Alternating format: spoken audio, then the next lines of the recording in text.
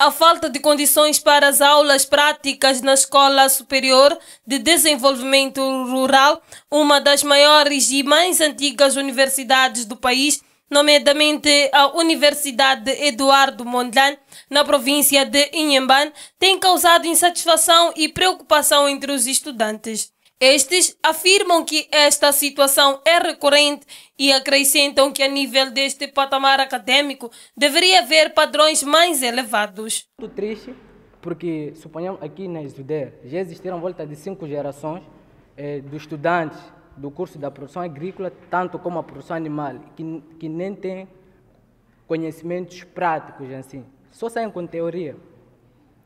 Ensino superior em Moçambique, isso não acontece só na Estudantes. É um problema, digamos, nacional. Quantos jovens já foram formados no ensino superior? Quantos jovens foram formados no ensino técnico profissional? Quantos jovens empregam outros?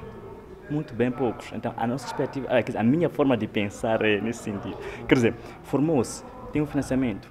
Os outros jovens que estão a vir têm de dar emprego, têm de criar formas de os outros terem emprego. O secretário-geral da Juventude de Moçambique, Silva Livoni, que acompanhou de perto as reclamações dos estudantes, reconheceu as dificuldades enfrentadas pela classe acadêmica e aproveitou a oportunidade para apresentar recomendações. Um engenheiro agrônomo que gradua enquanto produzia cebola numa tigelinha, como demonstração, é diferente de uma pessoa que já produziu 10, 15, 20 hectares de cebola. Portanto, está aí a questão da experiência profissional. Se começarem mesmo no ensino técnico ou na própria universidade a produzir no segundo, terceiro, quarto ano, morre aquela questão de experiência profissional de 5 anos, porque este já está saindo da carteira com conhecimento comprovado de que ele tem habilidades para a área.